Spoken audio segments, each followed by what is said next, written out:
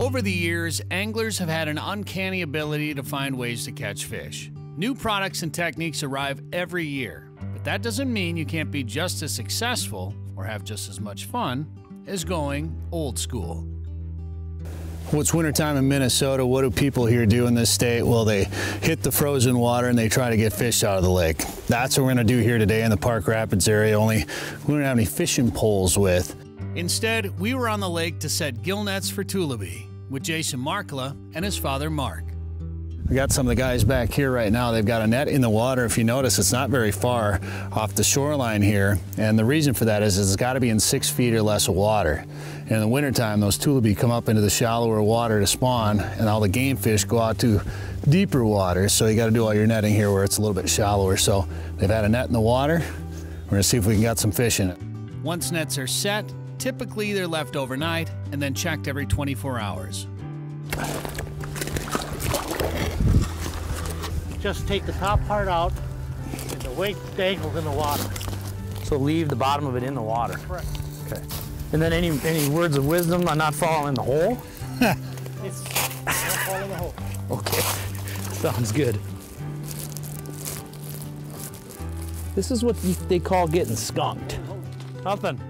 Not a thing. So now we're just gonna put the net back in, reset it. All right. Yep.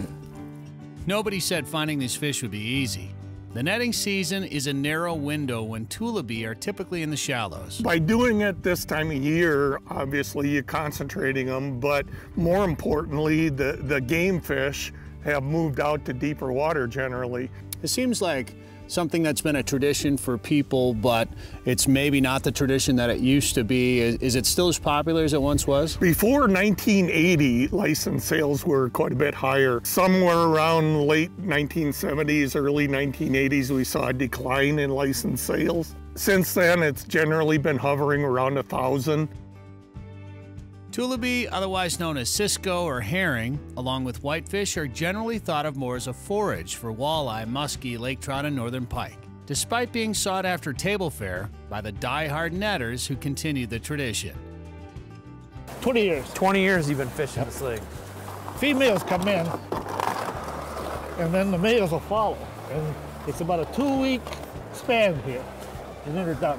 Since our first net didn't net any fish, we moved down the shore to set another one.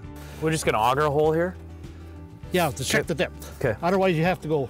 Do you have a depth stick? What do you use? Yes, sir, right there. They're marked. Okay. The red mark is 6 feet. Okay. Okay, we're good. We can stay at 5 feet or move it that way. 6 feet is prime. Or let's go 6. Let's just start on this one here, and then we have to go that way. A rope measured out to 100 feet is used to mark where the net will be placed. A straight line up to right where he's standing. Okay.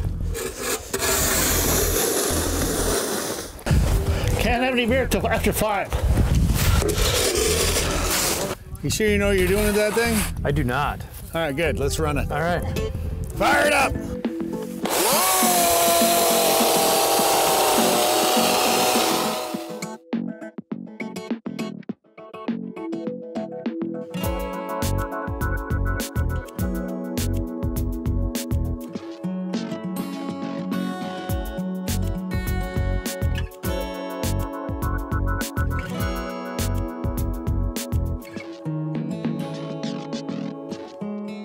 After using a chainsaw to cut large holes for each end of your net, an auger drills a series of holes in between. The reason for this spacing between each hole is because that's how long that stick is. They got to pass that stick underneath and be able to reach it at each hole. So those holes are as far apart as that stick is long. Okay, we got it here. The rope is then attached to the pole, which then pulls the 100-foot net down into the lake. Once the net is in, 2 long poles hold it in place. So there's the end of our net right there. So then these poles on the front and the back hold that net up so it holds it open on each end. Correct. So our net's in place. Now we just sit back and wait for all the fish to show up, right? That's the funnest part of this sport, waiting. I like it.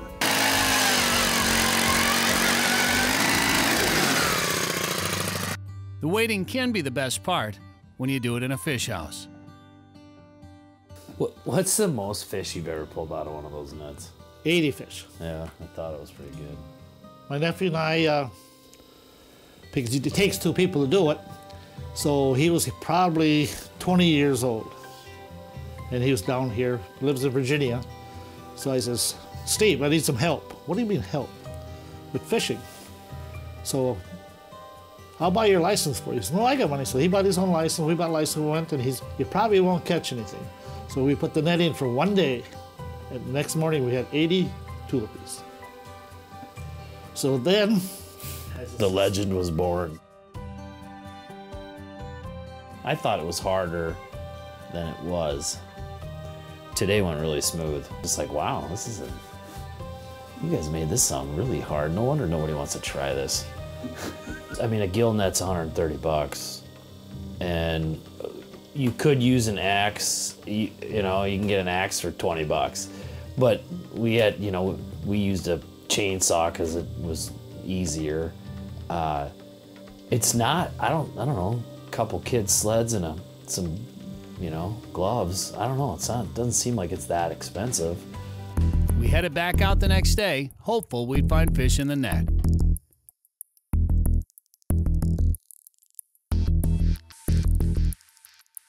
I can clearly see right through the hole there. There's a fish down at the bottom right there. What did we do? We just left that bottom right in there, didn't we? Yeah, yep, leave the bottom in.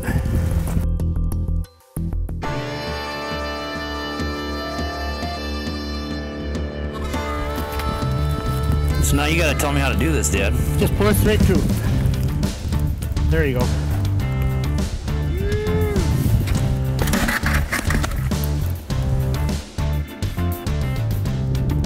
They look pretty good size. Look like they're female.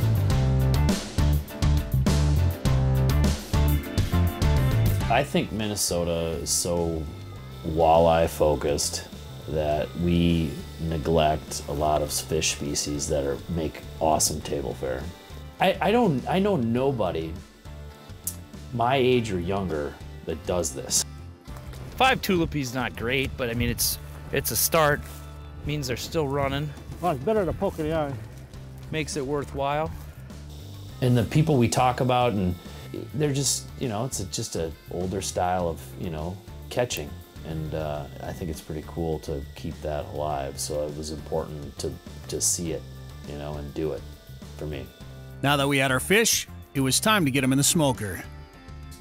Yeah, that's the whole other half of it, right? I mean, it's like you have these fish, and now it's time to do something with them. Yeah, we're gonna prepare them for the brine, and then to smoke them in half. So, see, the reason you cut the back in half, the smoke's easier, more even. Cleaning tullibees is easy. After removing the head, you slice the fish in half starting at the top, leaving it attached at the stomach. After giving the inside a good rinse, it's ready for the brine. all right, the next step in the process is we need to make a brine. So we got some pre-measured out ingredients here. We got 4 cups of water.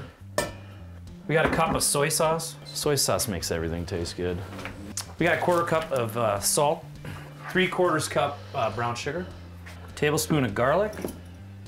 But before we bring it to the stove, we gotta add some rooster lager to make this our own. Cooking with beer is always fun, especially when you get to have one.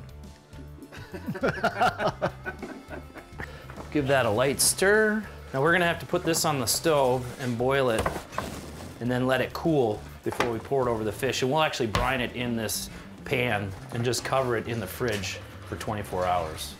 And then you put them in the smoker skin side down? Yes, skin side down with the old poplar trees.